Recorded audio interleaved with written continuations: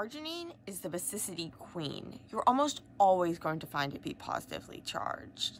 There are three amino acids that you can find sometimes be positively charged. These are arginine, histidine, and lysine.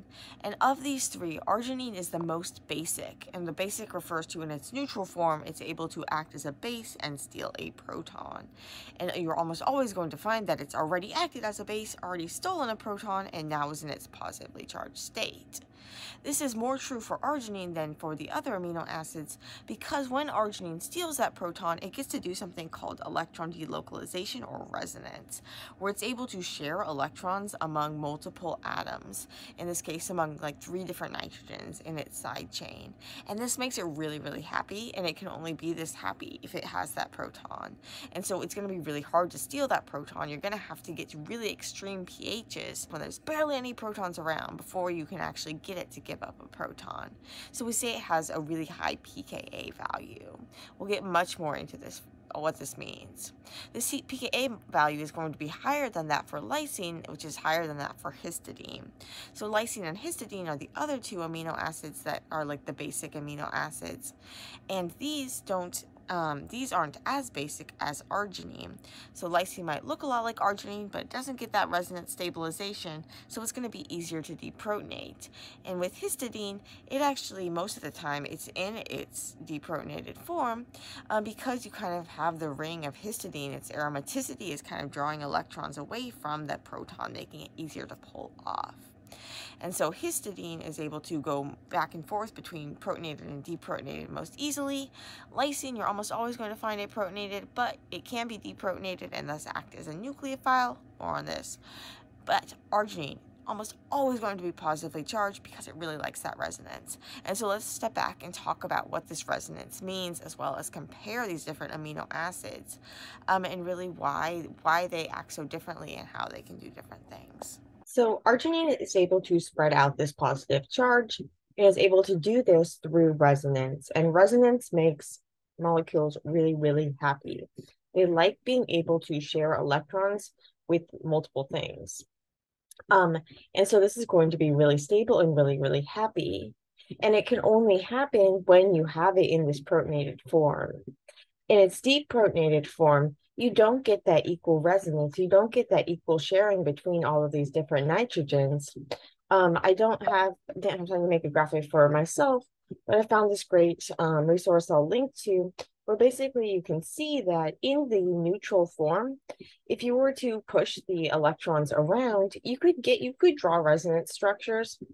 But in these resonance structures, they're not very stable. You have a full positive charge on one thing and a full negative charge on the other thing. You have the separation of charges.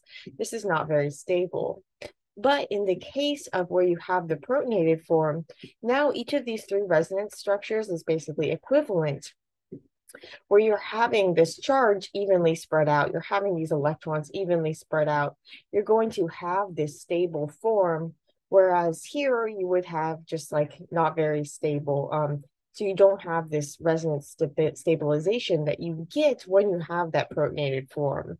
And since molecules really, really like having resonance stabilization, they're really going to want to be in this protonated form, and they're not going to want you to take off a proton and ruin that resonance. And so it's going to be really, really hard to deprotonate arginine. And if it's really, really hard to deprotonate something, this means that you're going to have to get to a really, really high, high pH in order to deprotonate it. So this means that you're going to have a very, very high pKa. And so the pKa is going to be the value at which half of it is protonated and half of it is deprotonated. So the higher the pKa, the harder it is to deprotonate something, the more what we call basic it is, the more likely it is to have taken a proton rather than to give up a proton. And so the pH is going to be a measure of the free proton availability. So how many protons are there available out there? And if there's a lot of protons available out there, then it's going to be easier to bump into one and to take one. But if there's going to be not very many protons available, then it's going to be harder to bump into one. And even if you really, really want one, there's going to be fewer opportunities to take one. But in the case of arginine, it really, really wants one. And so even if there's not that many protons available, it's still going to take one. And so how do we describe if there's not, what do we say when there's not very many protons available? Well, we say that the solution is going to be more basic or more alkaline, and it's going to have a higher pH. And so pH is an inverse scale. And so an inverse log scale. So basically the higher the pH, the fewer protons there are available. And if there's fewer protons available, you're going to have to really, really want that proton in order to have a proton. And so with the case of arginine, it really, really wants that proton. So it's still going to be protonated even at those high pHs. And so the pKa is going to be the value at which half of it is going to be deprotonated and half of it is going to be protonated. And in the case of arginine, we're going to see we have a pKa of about 12.5.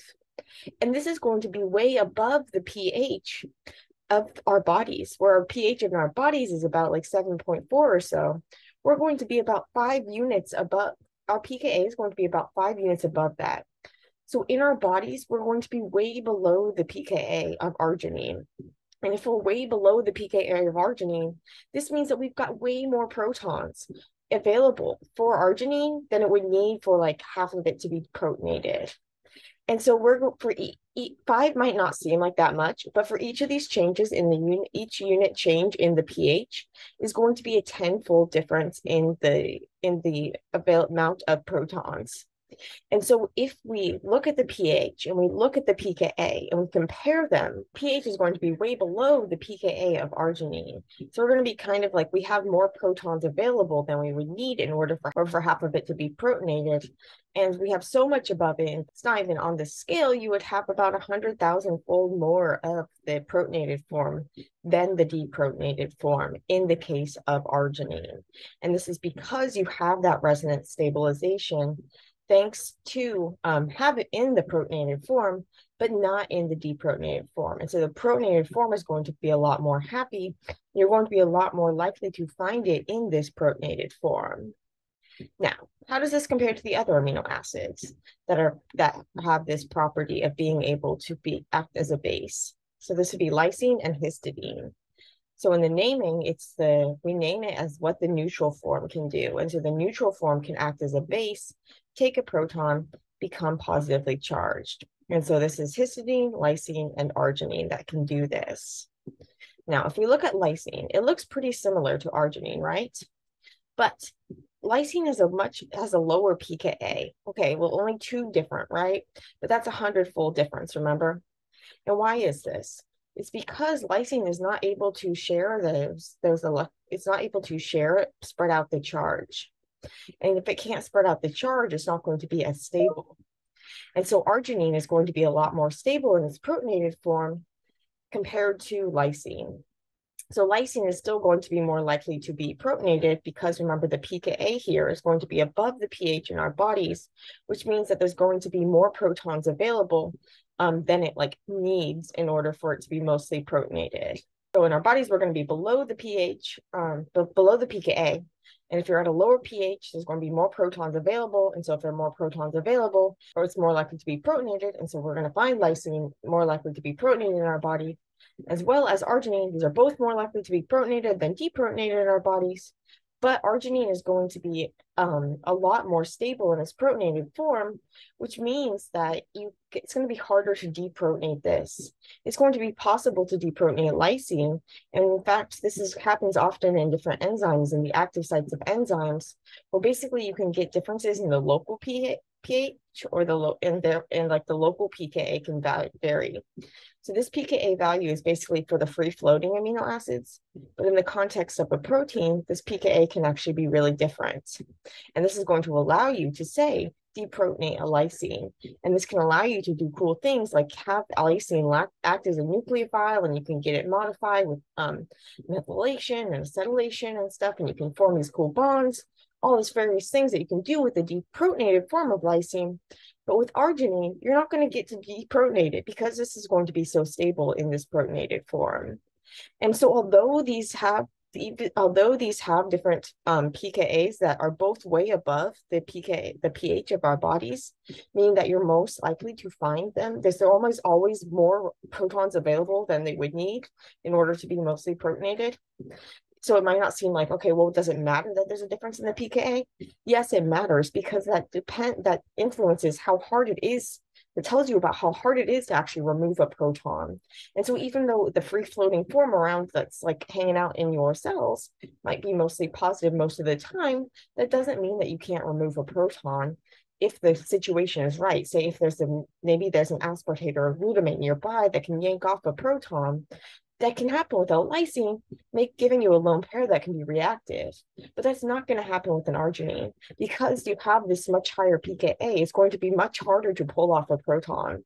And so arginine, although you find both of these in these basic forms, lysine you can also deprotonate, whereas arginine, you're not going to deprotonate it in your bodies typically. Okay, well, what about histidine? Now, histidine is interesting because histidine is going to have actually a pKa that's going to be below the pH in our bodies. And so if we look to our chart, we can see that in our bodies, we're going to be above the pH, we're going to be at a pH above the pKa. And if we're above the pKa, well, this means that there's going to be fewer protons available than it would need to be protonated most of the time. And so we're actually going to find it deprotonated most of the time. And about 90% of it is going to be deprotonated. But this is going to leave you with significant amounts in both the protonated and the deprotonated forms. And this deprotonated form, similarly to what we saw with lysine, it's going to have a lone pair that's going to be able to be reactive. And so why does lysine have such a lower pKa than these other amino acids? Well, looking at histidine, you can see that histidine is going to have resonance. It's going to have resonance between these lone pairs in their protonated forms. This is going to help stabilize it. Similarly to what we saw with arginine, but not nearly as much. The main resonance in histidine is actually coming through this ring. So this ring contains this is an aromatic ring. So the electrons are actually shared throughout all of these atoms in the ring. And this sharing of electrons, it kind of drains the electrons. And so this aromaticity is going to be present whether or not you're protonated. And so this resonance is going to be drawing the electrons like into the ring and kind of draining these nitrogens, making it harder for them to hold on to the protons that they have. And this is going to make it easier to deprotonate it. It's going to make these groups more acidic, so easier to donate a proton from. So it's going to be easier to deprotonate one of these, even easier than it was to deprotonate a lysine. And both of those are going to be way, way easier than it is for an arginine. And so arginine, you're almost always going to find it in that positively charged state.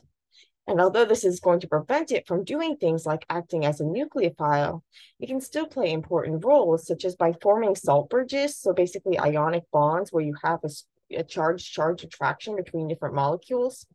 It can form these ionic bonds between between like an arginine and an aspartate or a glutamate, or between an arginine and another molecule, such as DNA. So DNA has a negatively charged backbone, and so you'll often find arginine hanging out with DNA. So, to review, arginine, lysine, and histidine are the three basic amino acids, meaning that their neutral form can act as a base, take a proton, and when they do this, they become ionized, they become charged.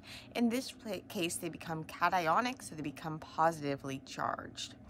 Arginine, you're almost always going to find it positively charged, meaning that it's already acted as a base and now is in its conjugate acid form. Arginine really, really likes being in this positively charged form because it means that it can do this like electron delocalization.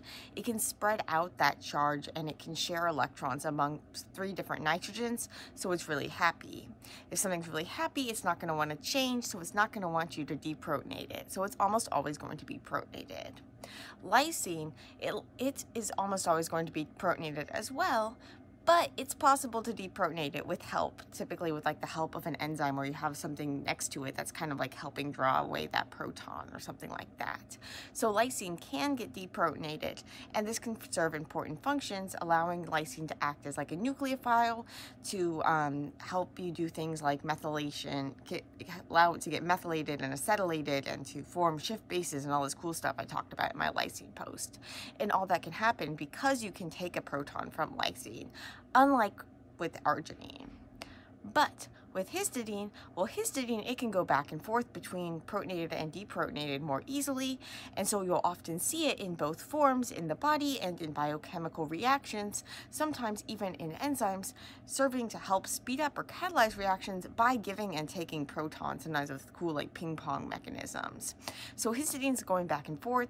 Lysine almost always positive, but you can pull off that proton and then allow a lysine to serve as an important nucleophile. With arginine, you're almost always going to find it positively charged. Don't expect to be able to pull off a proton because it likes that resonance. So that is why arginine is the basicity queen, and hope that helped.